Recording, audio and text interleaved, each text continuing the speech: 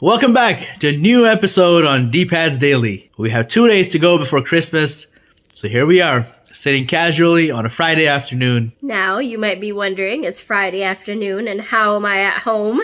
I'm a lucky duck. I have days off until the 28th, and then I'm working a couple of days, and I'm back off for the New Year's. So I get a good break. Lucky you. You get official days off. As a business owner, there's no such thing as days off or days on. You're pretty much always working. When work calls, you go. But I still try to balance it out and spend enough time right at home with you. Yeah, we get, you know what, we get a good enough time because a lot of our trades are off during Christmas and there's only minimal things happening on site. So we still get a little bit more DPAD time. That's right. During the holidays. So as I was telling you guys on the previous episode, we do have a Christmas tradition where we host our family get-togethers every year at our home. And yeah, this year is no different. We'll have our family coming over. What do you guys have in mind for food? Yeah, you know what? So this year so what we usually do for Christmas tradition is we go really big and we invite our extended family and it's quite a big celebration. This year we're just going to keep it small just because of previous events that have occurred, and it's just a couple of close families including my parents and things. So we're going to have Drupad's aunt who's going to make the main meal. It's going to be a main vegetarian meal, the dish she's going to make. And so I'm going to make a couple appetizers. I'm thinking of making some homemade ice cream. I have this really good recipe, looks like. So we're going to try that out.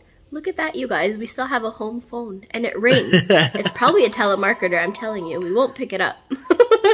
That's the only person that calls that number nowadays, right? Everybody has a cell phone and nobody really calls the home phone. So when it rings like that, we just sit where we are sitting and let it go to voicemail. We continue with our lives.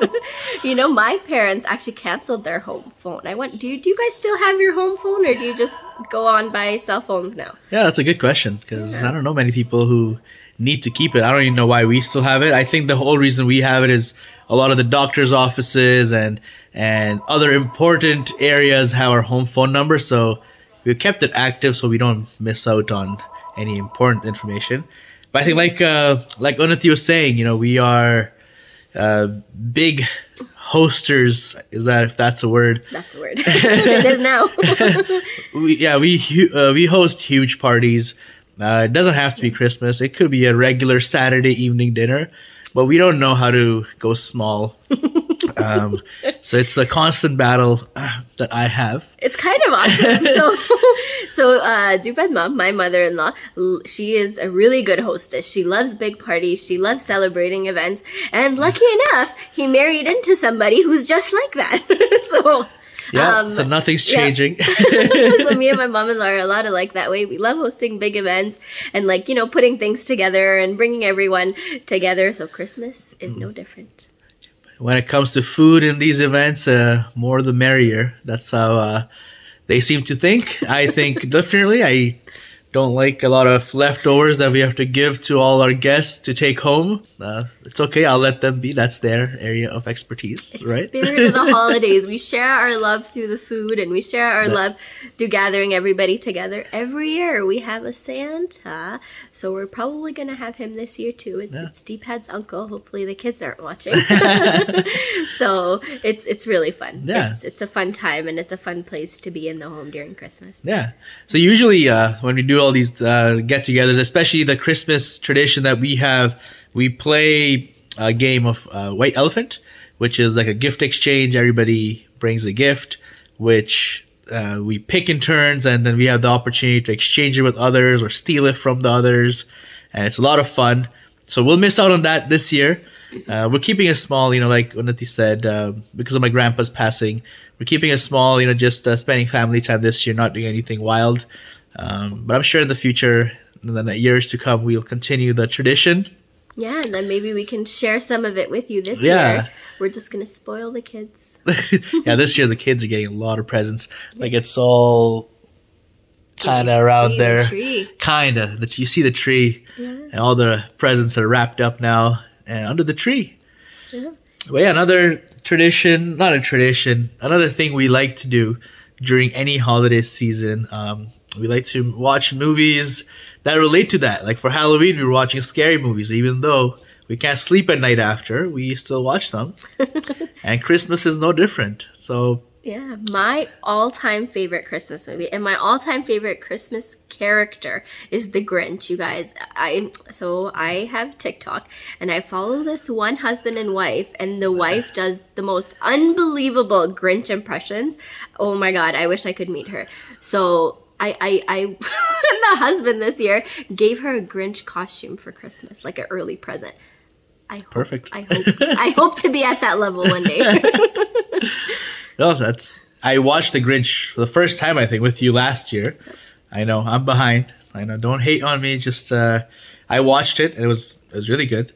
My favorite Christmas movie of all time would be Home Alone. The Home Alone, I think it's a series, isn't it? Yeah, it's a series, yeah. Yeah, it's the Home Alone series. It's the funniest and just awesome. So I think we'll probably watch both of those this tonight and tomorrow, leading up to Christmas. Yeah.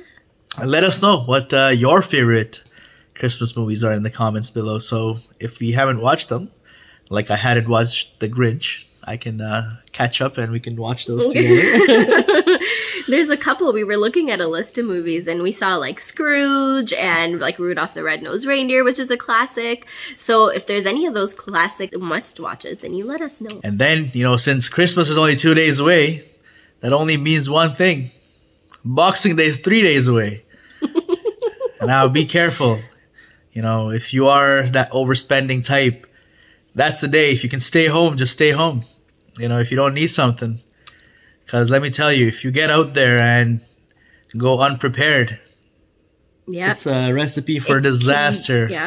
We live in Alberta, which has the West Edmonton Mall in Edmonton here, which at one point used to be the largest mall in the world. Not anymore. I think it's still in the top 5 or 10. It's fifth, number 5, fifth, right? But what that means is that's a recipe for disaster. If you walk into that mall, it has stores from like Dollarama all the way to Louis Vuitton and Gucci, and so it can get dangerous very quickly if you spend the whole day there. So I actually made it a short a couple of days ago, regarding some tips on how you can avoid overspending. So make sure to watch that. I've shared some good tips there. One that I didn't share, which I should have, is if you don't need anything, stay home. That's the best way. You're not going to spend anything, because like for us, you know, we're most likely not going anywhere, because I think we've already bought everything that we wanted for Christmas, and Boxing Day is a dangerous excuse for shopping. And you know, they have good clothing deals as well, because I remember as a teenager, my friends and I would make a day out of it. We would all go to West Edmonton Mall and do a whole bunch of shopping. So they do have good deals on clothes and things too, but I remember coming home with things that I never needed. Good times, those teenage years. And then another thing we've been up to is eating healthier. You know, that's a big change we've made. I know most people wait for New Year to make all these changes in your life. But we're like, no, we're going to do it December 1st, not January 1st. So we started it, and it's been pretty good so far. We've been eating way healthier, cutting down on sugar, carbs, and just eating healthier food just in general. Whether it's homemade or from outside.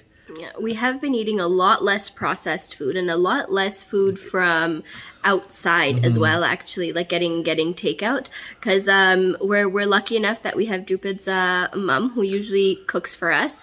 You know, she'll cook the family meals, so it's great that way, because when she's here, we don't have to cook much. With them being in India, it was Drupad and I that were cooking, so we were kind of scared, because the first time we did this, we got quite a bit of takeout when we did this a couple of years ago before, but we were adamant this year, and I think we've only gotten food from like takeout maybe 5 times this whole month, 6 times. And that was also mainly this week, because we were both busy with work and we were caught up, so we didn't get a chance to make stuff at home.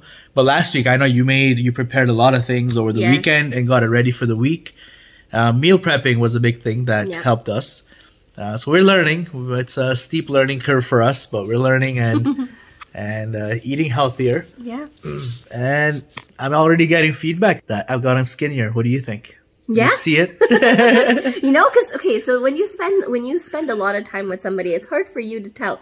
But one giveaway trait that we've had is the clothes. Yeah. All of the clothes on DPAD have been fitting him so loosely. Things that we've just recently bought, and it doesn't make any sense. It's not because of shrinkage or sorry, what is it? Like from it being washed in the washer or whatever. Yeah. It's they're actually loose on him, so it's keeping us motivated. I used to also eat a lot of sugar, and I used to get lots of headaches almost every couple of days, and I would have to take Tylenol to get rid of them.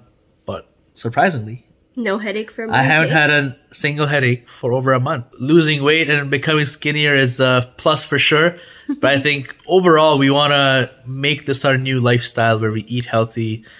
Because like they say, health is wealth, and we're slowly learning that, that if you want to live longer, achieve more, and make a bigger difference in the world, you have to be alive and healthy for that. Yeah. So we're starting to give it importance, and it has to be a team effort though.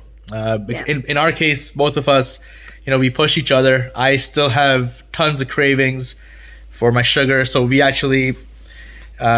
So Unnati keeps me in check. Yeah, and we kind of eliminated a lot of the things like chocolates. Even during the holiday season, we've got a good number of baskets. So thank you to everybody who's given us all these wonderful treats. But a lot of them are, things that we can't really eat. Or what we'll do is we'll have one or two, and then maybe we'll pass them on to the kiddos. If you're watching and if you have similar issues, with your sugar cravings, dark chocolate is a really good alternate.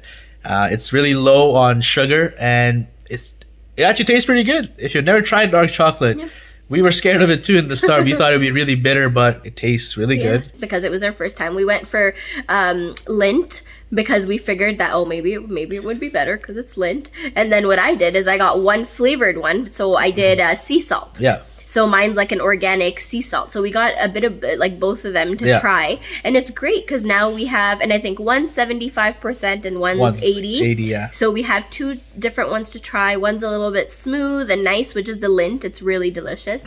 And then the sea salt one gives us a little bit of a kick for when we want something different. And now you won't believe it, but we feel that even the dark chocolate, like we can taste the sweetness in the dark chocolate. Yeah. It's crazy. Maybe we're going crazy after doing all this. Like just an example, we went to our friend's Christmas party last week and they had cupcakes. Now, any normal day before last month, we would have had what? 2, 3 because we were there for like 6 hours. Yeah, we would have had cupcakes for sure. We would have had 2, 3 cupcakes, and I'm sure each cupcake's like 30 grams of sugar. So that would have been like 3 days worth of sugar within just a couple of hours, Yeah.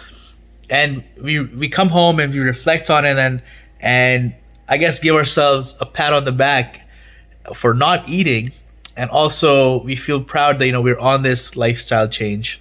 Yeah. And really making a difference. Yeah. And I know it seems like, because my parents know about this, so do DPAD's parents or family, because they see the change when we go out for dinner or when we have parties. And oftentimes they, like, I can see that they feel sorry for us, because they're like, oh no, like the kids, like they can't have sugar or, but at this point, we don't miss it. We don't feel like we're depriving ourselves. When we first started, I won't lie, we were scared because we're like, oh no, this is going to be hard. We're doing this during the holidays, we're going to be depriving ourselves. I don't know if we'll be able to fight through, but we've been doing good. Yeah. Yeah. And like it doesn't feel like we are holding ourselves back and that we're sad, but like you said, people around us feel like we are, but really we love it. We are enjoying life to the fullest, and internal happiness, I think, is at all-time high right now. It's more pride because it's more pride. I think we didn't think that we would be able to make it this far, to be honest, because we've tried this before,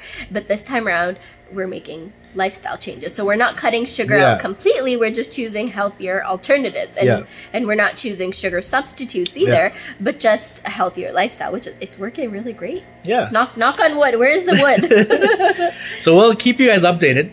This is probably a 4-week update. Yes, run. Yeah. So we'll probably do maybe in a few episodes time, we'll do another update. Another thing that DPAD has wanted to starting next Christmas, is our contribution to the Edmonton Food Bank. Yeah.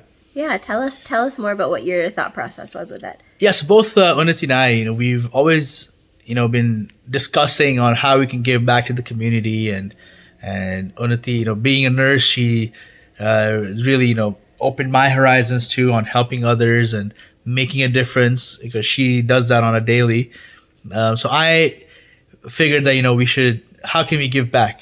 So, whether we can donate money, food, toys, or give our time, volunteer at a facility. So we figured that, doing a food drive every Christmas, gather up our family, friends, maybe our neighbors if they're interested, and really getting a food drive going and make it a yearly tradition that we can gather up a whole bunch of non-perishables and taking it and donating it to our local Edmonton food bank. Yeah. Which we just learned, if somebody in need requires any food from Edmonton Food Bank, they can make a phone call, and the Edmonton Food Bank helps them with, I think, 5 to 7 days worth of food, which is incredible. If you can make that type of a difference in anyone's life, I think food is something, there's more food than how many humans are on this planet. So there's no reason that somebody should go to sleep hungry.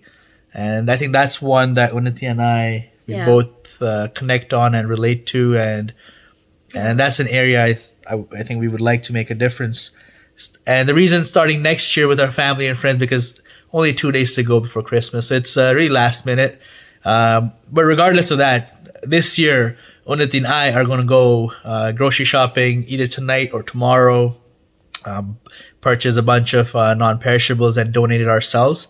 Start that journey from this year for the both of us. Yeah. And then get our loved ones involved starting next year. Yeah. Our goal is to really fill up that island that we have in the middle, hopefully next Christmas, filled of non-perishables. So maybe we'll get our neighbors involved, and of course our friends and family that come over for Christmas. Yeah, that's pretty much what's happening. Let us know if you liked this kind of an episode. This was a casual, I wouldn't really call it a podcast setting, but we're leading it up to the podcast. If you enjoyed this episode with us, just sitting casually, taking you through our life. Just a little chit-chat. Just a little chit-chat. Put it in the comments below so we know that you're enjoying this, and if this is something you want to see. It really helps us in navigating which direction to take our content in for you guys. Wish you guys a Merry Christmas. And a wonderful holiday season. Thank you so much for watching today's video. I hope you enjoyed it. Leave me a comment below with some feedback if you saw a thing or two that I can improve on, or if I missed something that you want me to cover next time. Follow us on Facebook, Instagram, and subscribe to this YouTube channel for more regular content. This is just the beginning. Thank you.